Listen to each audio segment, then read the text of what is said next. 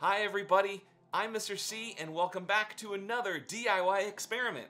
Today we are building an anemometer and a barometer. Anemometers and barometers are tools that weather people, like meteorologists, use to study the weather. A barometer measures the pressure of air and an anemometer measures the wind speed. For the first thing we're going to build, the anemometer, we only need a couple of things. We need a cup, a push pin or a thumbtack, a pencil with an eraser, 2 straws, 4 cups, small little cups, a marker, and some tape. First thing we're going to do is we're going to take our straws and we're going to push a hole straight through the center. We're going to squeeze it up, and then we're going to put that through the second straw as well, through the center of it. All right, I'm going to take a small piece of tape and I'm going to put it over the pointy part and push it right over. Tape these in place. There we go. Now, well, it's not perfectly, it's not the best looking. It looks like an X, but I want it to be like a cross, like a T. But it's a little off, but that's okay. Now what you're going to do is you're going to place this on here to make sure it's working. And this is going to be the anemometer. So when the wind blows, this will spin and we'll be able to see it rotating. The next thing we have to do is we have to take these cups and tape them onto our straws. Push down, push down, push down. We'll flip it over and make sure they're all nice and taped on so nothing flies off.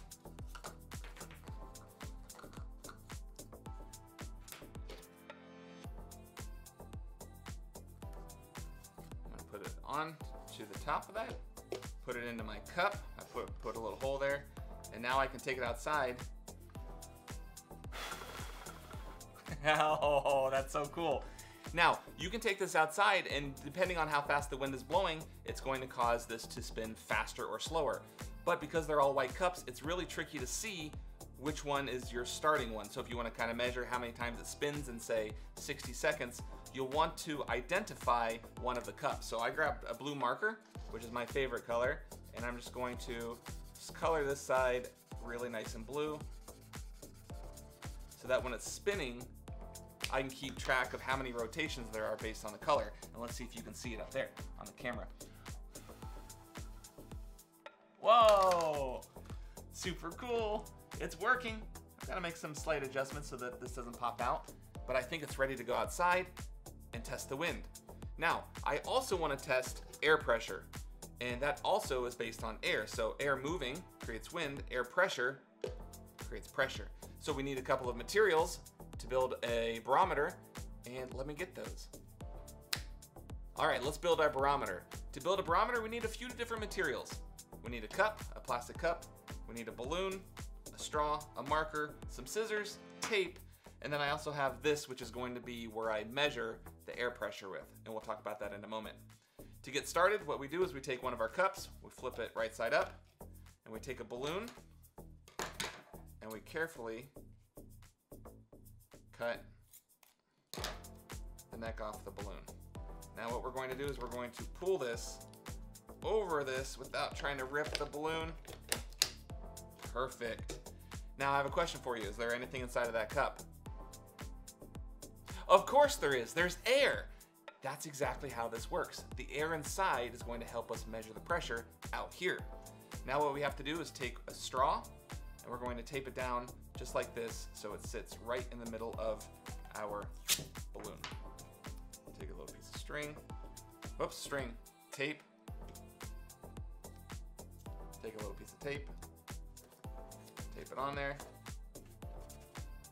Perfect. Now, a barometer measures air pressure in a really cool way. Air is all around us. It's creating pressure.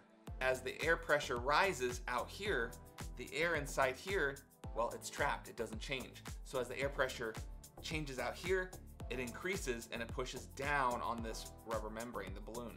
And when it does that, it'll raise the straw up.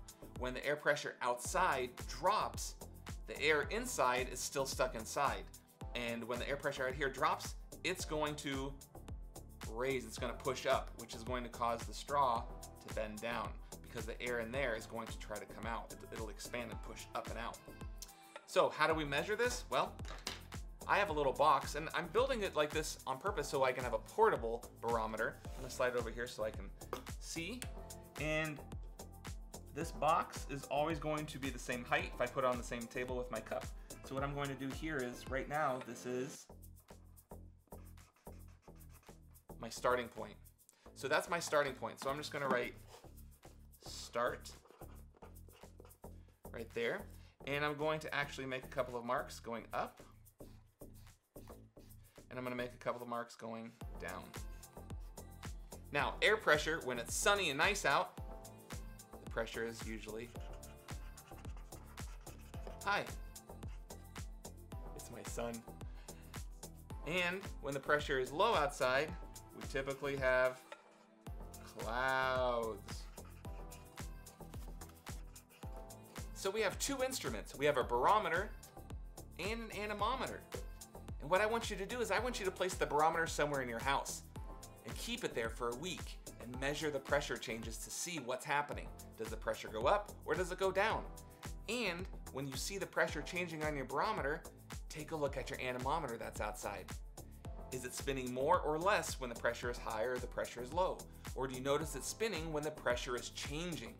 These are things that meteorologists or scientists like us do to learn more about the weather. Keep learning, keep exploring, keep having fun, and remember, science is wherever you are.